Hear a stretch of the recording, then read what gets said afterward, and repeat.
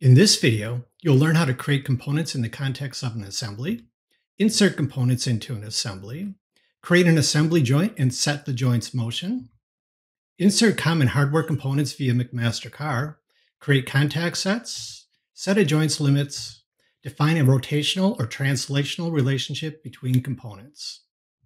I'd like to start by introducing a few of these topics. To create a new component in the context of an assembly, go to the Assemble menu and click on New Component. In the dialog box, you can set if that component will be internal or external. An internal file is stored in the assembly file. An external component is saved as a standalone file that is inserted or referenced into an assembly. After creating these components, they will appear in the browser. You know you're working in an assembly when 3 cubes are shown at the top of the browser. When you're working on a component file that is internal, it'll be represented as a single cube. If the component is inserted or referenced into an assembly, it'll be represented with a cube and a link symbol to the right of that cube. Beyond components, you can also create subassemblies that are either internal or inserted into an assembly. These will also be represented with 3 cubes. Next, I want to talk about assembly joints. Assembly joints are different than assembly constraints. Joints allow movement and can only be applied to components.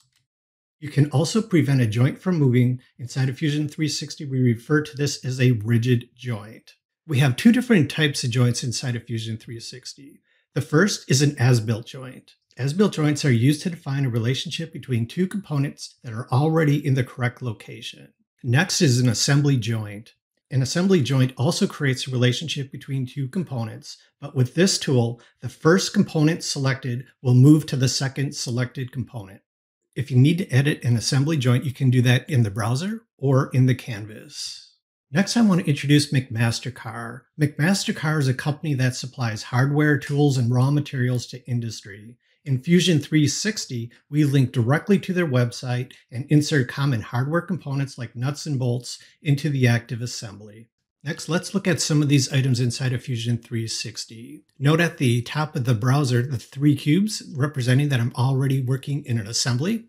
And you can see that I previously created this bracket component in the context of the assembly, again represented with a single cube. First off, if I click and drag on that bracket, you can see that it can move freely. First thing I want to do is prevent the bracket from moving.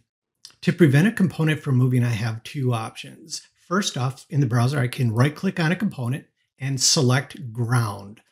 If I do that, that component will no longer move. However, if this would become a subassembly in another assembly and it would move, the origin would not stay with this subassembly. The origin would stay at 0, 0, 0. The preferred method to do this inside of Fusion 360 is to create an as-built joint. From the Assemble menu, I'm going to click on As-Built Joint.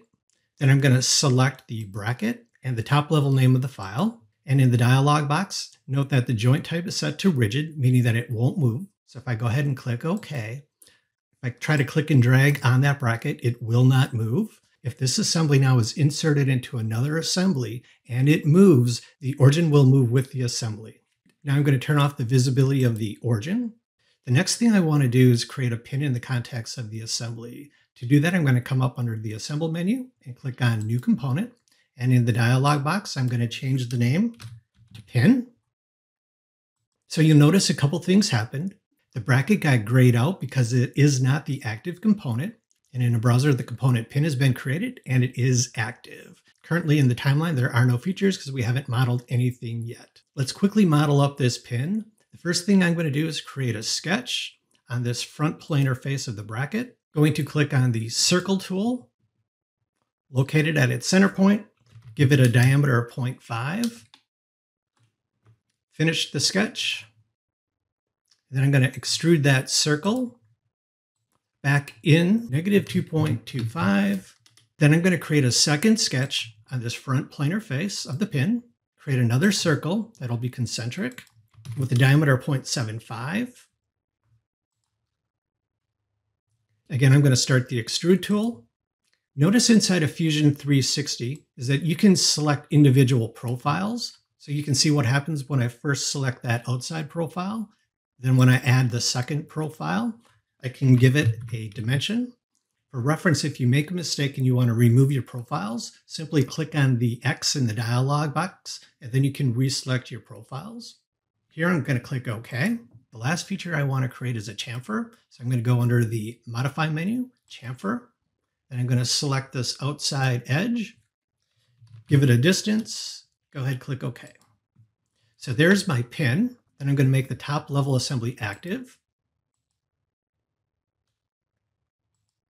Now, if I click and drag on that pin, you'll notice that I can freely move that.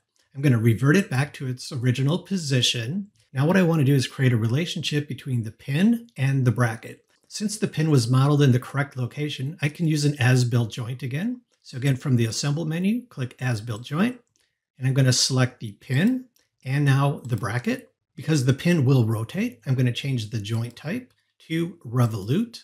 Then I'm going to select the origin for the Revolute joint. I'm going to select on the inside circular edge and go ahead and click OK.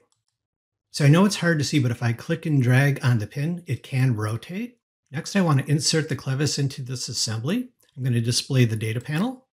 In the data panel, you can see that I already have the clevis modeled up. And this is just a single component file. To insert this clevis into the assembly, I can right-click and click on Insert into Current Design, or if you have a Windows computer, you can also click and drag that component into the canvas. To make it easier to see, I'm going to drag the clevis out of the bracket. Go ahead, click OK. Now I no longer need to see the data panel, so I'm going to close that. Before positioning the clevis, I'm going to turn off the visibility of the pin. As you can see, the clevis is not in the correct location. So I'm going to use the Joint tool found under the Assemble menu. And I'm going to zoom up tight with the Joint tool. As you move your cursor, it will pick up points. Now the point that I want is going to be the midpoint of the cylindrical face. As I move my cursor, it's picking up points on different faces. So I'm going to move my cursor back over that cylindrical face. Hold down the Control key and it filters out all of the other faces. So now I can easily select on that midpoint. So next I'm just going to zoom back here a little bit. The next point that I want to select is going to be in between these two ears. However, there is no geometry there for me to pick. Instead of creating planes and axes inside of Fusion 360, we make this really easy. In the Joint dialog box, I'm going to select between two faces. Then I'm going to select the inside planar face. Rotate my viewpoint, select on that second inside planar face, then select a circular edge, and that gives me my center point. Now that the clevis is in the correct location, I can select on the Motion tab, and here you can select on different motion types. So for example, we have the Revolute, we have Slider, which will go back and forth. Cylindrical will go back and forth and rotate. Next we have Pin Slot. Think like a bolt within a slot. Then the next one is planar. You can slide within that plane. And then the last one is a ball joint, rotating 360 degrees. From these motion types, the Revolute is going to be the one that I want here. Go ahead, click OK. Next, what I want to do is insert a socket head cap screw into this assembly. I'm going to do that by going under the Insert menu, Insert McMaster-Carr component. And as I mentioned in the introduction, we're linking out to their site. So here you can search for a specific component, or you can make your selections through the dialog box. Here I'm going to pick on screws and bolts, then socket head screws, and socket head screws again. For the measurement, I'm going to select inch, then define the thread size, and then the length, then select the material, and then the finish. Once you get to the point that you could order this component from McMaster-Carr, you'll see a part number displayed here. Then below here, you see product detail CAD. In the drop-down list, make sure that this says 3D step, and then click download. The component will be created in the assembly. Here, I'm going to click and drag and move it out, and then start the Joint tool again. Now I'm going to pick on the inside circular edge, and that will pick on the center point. For the second selection, I can select on the face and then the center point. So it doesn't matter. You get the exact same thing. Now you'll notice that the bolt is pointing in the wrong direction. I can fix that by clicking on the flip option in the dialog box and then click OK. Next, I want to pattern the socket head cap screw so it goes into the remaining holes. To do that, I'm going to start the rectangle pattern tool from the Create menu. In the dialog box, ensure that Components is selected for the type. For the object, I'm going to select the bolt. In the direction area in the dialog box, I'll click on Select And to set the direction for the pattern, I'll select on the two edges on the bracket. To complete the pattern, I can either click and drag on one of the arrows and adjust the values as needed, or you can do this in the dialog box. So here I'm going to change the quantity to 2 and the distance to 1.5. Next, let's look at motion, and to make it easier to see, I'm going to click on the front plane on the view cube. Now if I click and drag on the clevis, you can see that it can go right through the bracket. Of course, we don't want that, so I'm going to revert it back to its original position. There are two different ways to solve this problem. The first is creating a contact set.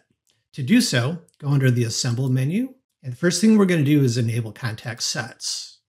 Then under the Assemble menu, click on New Contact Set, and then pick the clevis and the bracket. Go ahead and click OK. Now when I click and drag on the clevis, you'll see that it stops on contact on the bracket. Even though this method works, it's not ideal. As you're dragging components, the computer has to do a lot of processing. The method I prefer is to set joint limits. First off, I'm going to delete the contact set. I'm going to go in the browser and right-click on Contact Set and delete it. There's two ways to edit a joint or joint limits. The first is through the browser. If I expand the Joints folder, you'll notice that my joints are displayed here. To edit a joint, right-click, and from the menu, either click Edit Joint or Edit Joint Limits. The second method is to edit the joint via the canvas. To do this, I'm going to turn on the visibility of the joints. Then I'm going to switch back to my home view. To edit a joint, move your cursor over the desired symbol and right-click. And from the menu, either click on Edit Joint, or in this case, Edit Joint Limits. In the dialog box, I'm going to check the minimum option and enter the smaller angle here. I'm going to do -60 for the minimum, and in the maximum area, I'm going to set this to 90 degrees. Go ahead, click OK. And again, I'm going to change my viewpoint to look at it from the front view. Now when I click and drag on the clevis, you'll see that it stops at 90 degrees and -60. This is a preferred method because the joint is being controlled mathematically. The last topic I'm going to talk about is how to create a rotational or translational relationship between two components. Now I'm going to make my gears file active. To make it easier to see, I'm going to change my perspective to the top view. In this file, I already created two revolute joints. To see that, I'm going to expand the joints folder in the browser, and here you can see my two revolute joints. Now, if I click and drag on these gears, you can see that they move independently. What I want to do is create a rotational relationship between these two gears. To start, I'm going to revert the gears back to their original position by clicking on Revert. To create this relationship, I'm going to go under the Assemble menu and click on Motion Link. In the browser, I'm going to select my two joints. In the canvas, you can see the preview. And in the dialog box, you can see that each of these are set to 360 degrees. To start off with, I'm going to click OK. Now, when I click and drag on the gears, you'll notice that they do move together. However, they are not aligned. To fix this, I'm going to edit the motion link. Again, before doing that, I'm going to revert them to their original positions. And in the browser, I'm going to right-click on Motion Link and click Edit Feature. In the dialog box, I'm going to change the angle for the larger gear to 180 degrees and leave the second at 360 degrees, meaning that the first gear will go 180 degrees while the smaller gear goes 360. Now when I click and drag on the gears, they align perfectly. To show how joints and Motion Link work together, you can also right-click on one of the joints, and from the menu, click on Animate Model, and all the joints in the assembly will simulate. When done, press the Escape key. Here I opened a file that I added a track component to the gears. Another use for Motion Link is to set up translational movement.